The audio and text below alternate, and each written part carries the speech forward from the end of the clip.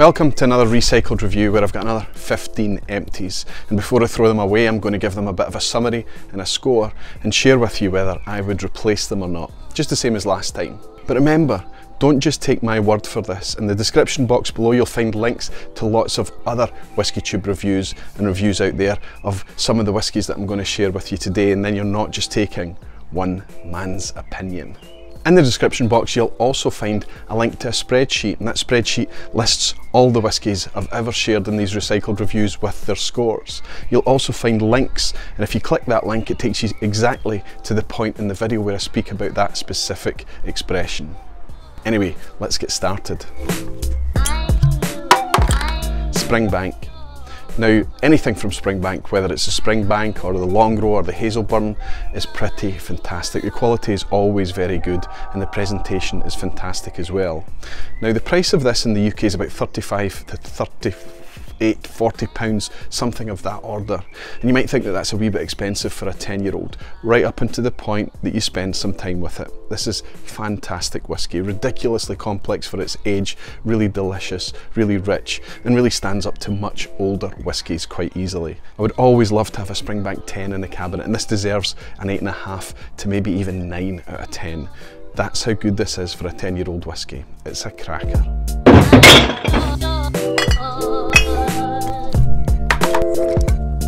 Got two bourbons here. Now they might seem a wee bit similar. This is Buffalo Trace and this is Maker's Mark, but they're not, they're quite different. This is £20 in the UK and presented at 40%. This is a wee bit more expensive, but not much. You can often get it on offer, and this is presented at 45%. This is not a gripe about the amount of whiskey in the bottle, not at all. It's about the difference that 5% can make in engagement. Where this is quite watery and light, and maybe okay on a sunny day like today to pour over ice or in a cocktail or something like that, but not as a sipper. Whereas this can do all. This is really quite rich and tasty, and you put this up against anything and it does a good job. If you had 20 to 30 pounds to pay on a bourbon, I would always reach for this one. I'm not in a hurry to replace Buffalo Trace again, but I would certainly have Maker's Mark back in the cabinet. This one gets a strong 8 out of 10, whereas this one just scrapes a 7.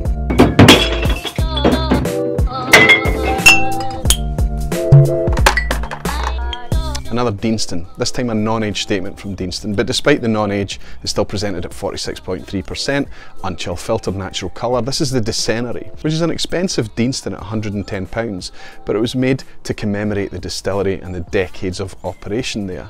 Now this was a distillery exclusive and it's sold out now, and you're going to struggle to buy it, I guess. You'll maybe turn it up in auction. And if you got it at a decent price it would be definitely worth it, because it was a very rich, very old school style whiskey. Much more kind of fruity and sherried style with a bit of a sulphur lick to it. I would say yes, if you got this at a decent price it would certainly be worth it. Lots of people really rave about this. I prefer the younger, brighter Deanstons from a bourbon cask, but I really did enjoy this. And I happen to know that despite this being distillery only and it being sold out now, that there is a batch 2 coming this year, and I'd be curious to try that one as well. Very good whiskey, 8 to 8.5 out of 10, but excited to try the next batch.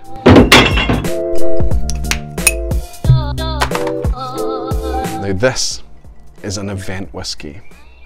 This is a Canadian whiskey, but it's not like any Canadian whiskey that you're used to. I remember trying Canadian whiskies and just thinking that they were a bit light and not really much to them. Fantastic as a base for mixing and things, but not much more. Certainly wasn't much sipping engagement there. But this is an absolute cracker of a whiskey. This is Lot 40. This is a 12-year-old cask strength. This was given to me by Daniel Whiskey Throttle, and I'm very, very grateful for it, because I absolutely loved every single sip I had of this, and I shared a hell of a lot of this with everybody that I thought would enjoy it, and the feedback I got from them was that it was terrific too. It's an absolutely cracking whiskey, very difficult to get a hold of, but this is a type of Canadian whiskey that you just don't associate with the style. It's 100% rye, so not to everybody's palate. But even if you think you don't like Canadian whiskey, even if you think you don't like rye, this would be something to try. This would be something to even track down. It's an absolute cracker of an event whiskey. delicious fruit, delicious spice, just spice for days, and it's got the ABV at 55% to really be flexible, so you can add water and bring it down and down and down and see how it changes. It's been an absolute pleasure to spend time with this whisky. I won't get a chance to buy this again, but if I did, if I could pick it up at reasonable money, I would absolutely have lot 40, 12 Cask Strength back in the cabinet again. Now the one that came after this was an 11-year-old, and I hear that the one that's coming out a bit later this year is going to move to non-age statement, but still I think it's going to be something that I'm going to look forward to trying in the future. This is an easy 9 out of 10 whisky, and I recommend everybody to try and grab it if they can. Glen Grant 18-year-old. Now this was awarded Jim Murray's Scotch Whisky of the Year 2018. Now I don't know if I agree with that, you know, but it is a decent whisky. It's quite elegant, it's got lots going on, and it's a very, very typical, nice, balanced Speyside style. There's a wee bit left in this actually, just remind myself.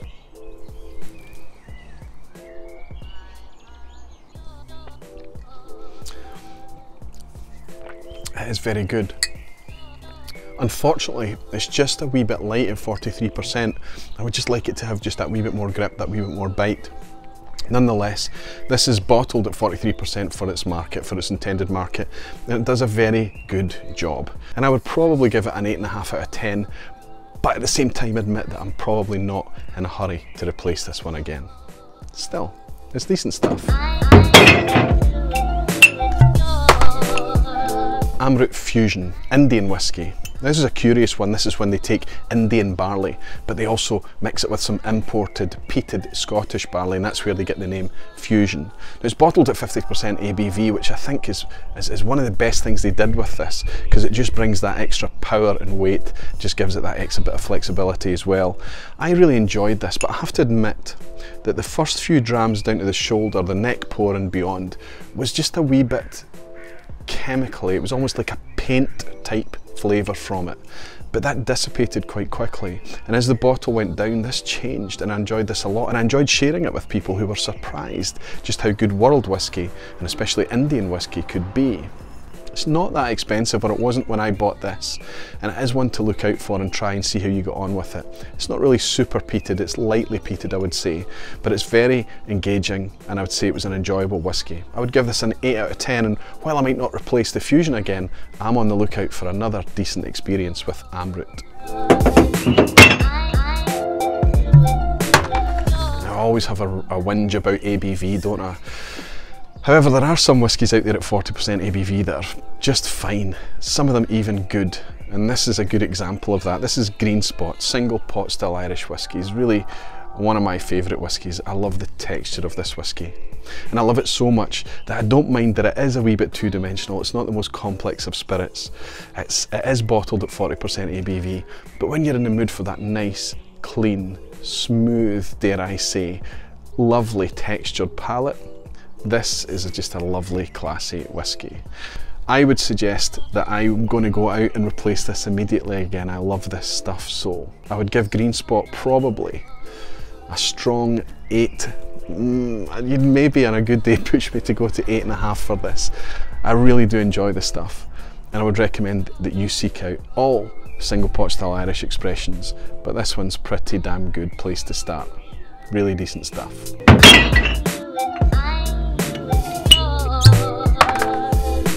Glencadam 15. Now this was Ralphie's Whisky of the Year in 2017, and it was originally really good value for a 15-year-old, but after Ralphie gave it his Whisky of the Year 2017, it quickly sold out, and it never really caught up again, and I'm pretty sure that the 15-year-old is now discontinued. However, there is still some out there in the supply chain. You can happen across it, and I think it is a decent example of a 15-year-old light bourbon matured Highlander. Really decent stuff. However, I don't think it's a beginner's whisky. There's not an obvious hook in this, and I think that it's only when you compare it to perhaps other 15-year-olds that it starts to show what it has on offer. I would probably like to have this back in the cabinet again, but I'm not in a hurry to seek it out. I would probably look for other Glencadams to see what the other age statements have to offer as well. But I enjoyed my time with this, and I'd give it a solid 8 out of 10.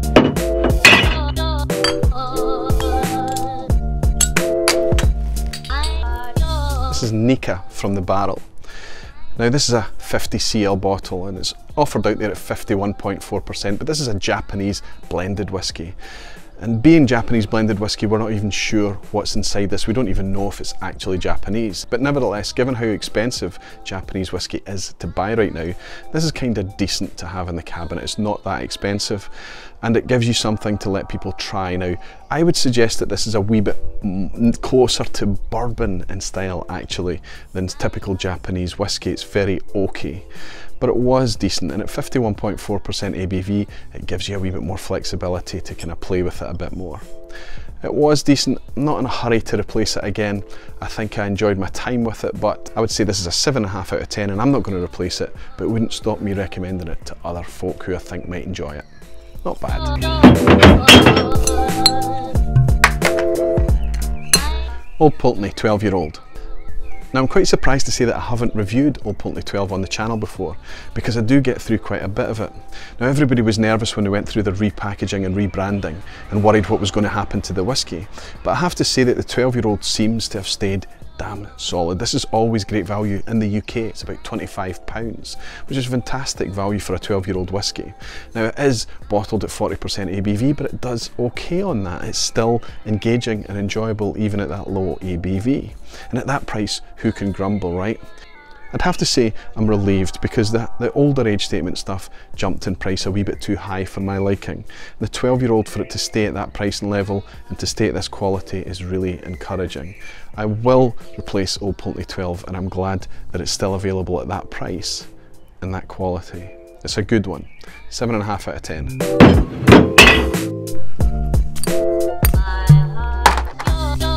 Wolfburn.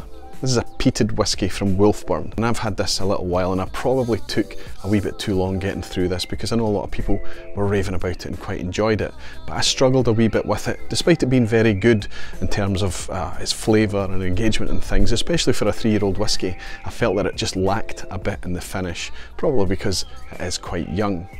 Not bad and encouraging for Wolfburn, and I'm excited to try more from them in the future, especially as they get some maturity to the product as well. I would give this a 7 out of 10, and it scores there just purely because of that finish. It was just a wee bit short, dry, a bit ashen, and a little bit too bitter for my liking, again just because of how young it was. Nevertheless, I have tried other things from Wolfburn that were better, and I'm excited to find more things from them in the future. This particular one I'm not in a hurry to replace again, but I would give it a strong 7 out of 10.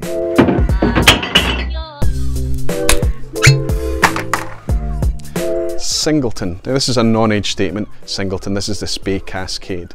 And normally you would find Singletons out there as 12-year-old. You find Singleton of Glendullan, Singleton of Duffton and Singleton of Glenord. So 2 Speysiders and Glenord from the Highlands. And the reason that Diageo do this is because, you know, Singleton is their kind of Glenfiddich 12 or their Glenlivet 12. And they spread it over 3 distilleries so they can cover the demand in all the markets. And the flavour profile between the 3 is kind of very, very similar, and it's decent whiskey. However, what I would say, much in the same way as Glenfiddich 12 and Glenlivet 12 is aimed at a very certain market, 40%, very easy to sip, that's exactly what this is. It doesn't make it a bad whiskey. It just means that it's probably one of those whiskies that you would just use to start off your journey or start off your flight or something like that. I would also say that the non-age statement stuff has not been as engaging to my palate and in my opinion, and if I was going to have a Singleton from any of the 3 distilleries, it would be the 12-year-old version, and I would dodge the non-age statement stuff. This was a 6.5 out of 10 for me. It took me a long time to get through this, but the 12-year-old Singletons I would give 7.5 to 8 out of 10, and I would suggest if you're going to try Singletons, it probably is the 12-year-old age statements that you want to go for. Not bad, not great.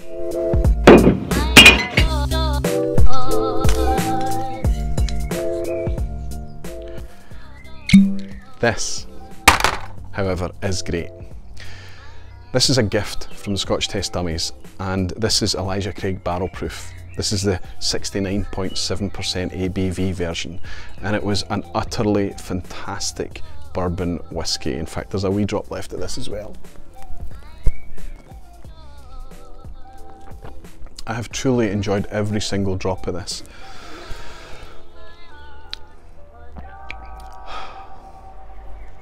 just so rich. It's bizarrely easy to sip though, it's 69.7% ABV. This is the whiskey that redefined my opinion on bourbon.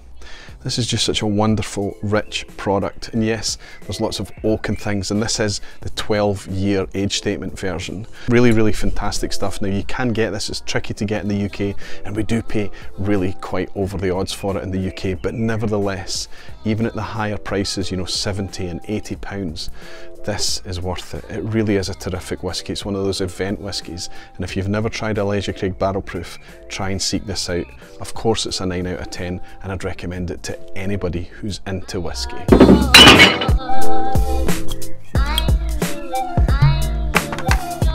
And we finish where we started off, with a 10-year-old Springbank. But this isn't anything like the Springbank that we started with. That was the core expression, and this is a 10-year-old local barley, which I think was their 2017 release. This is a terrific whiskey. It's presented at cask strength, 57.3% on this occasion, and really, really terrific stuff. I described this as spiced butter. That was the best way I could describe it, but that's just simplifying it far too much. This is terrific whiskey. Really easy to drink even at a high ABV, and really you can just pour this for anybody and you're never going to have anybody say anything other than that is fantastic whiskey.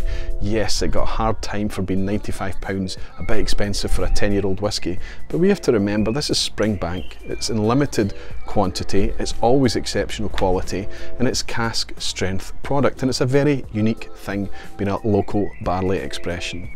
I've already got the 9-year-old in there to replace this. I'm not going to find the 10-year-old very easily unless I go to an auction, and even the 9-year-old now is going to be tough to get a hold of. But if you see Springbank local barley out there, don't hesitate, just go ahead and buy it because it's terrific. And this is another 9 out of 10. Thanks for watching another recycled review. If you've enjoyed this, there's 7 other recycled reviews before this that you can catch. And of course, if you enjoy those, please leave a like and consider subscribing. Remember the links in the description box below to other reviews out there, and remember the spreadsheet as well. And until next time, thanks.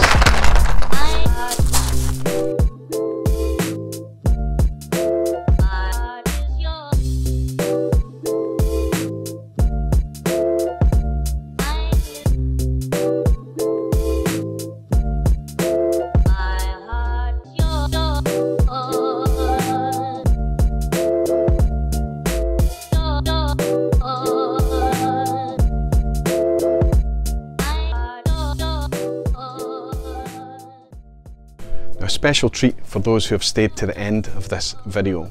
Just the same as the last recycled review, I've managed to save some heels from 6 of the best bottles that I threw away today. Now all you have to do to be in with a chance of winning these is to like, subscribe, and write in the comment section below, heels please. I'll put your name into a spreadsheet and I'll make a draw on a live upcoming vPub Thursday night live stream, and I'll get in touch with the winner directly. Now remember, the only caveats are that you need to be in a country that I can legally ship alcohol to you, and of course you need to be of legal drinking age. Thanks for staying to the end of the video, and until next time, slant you.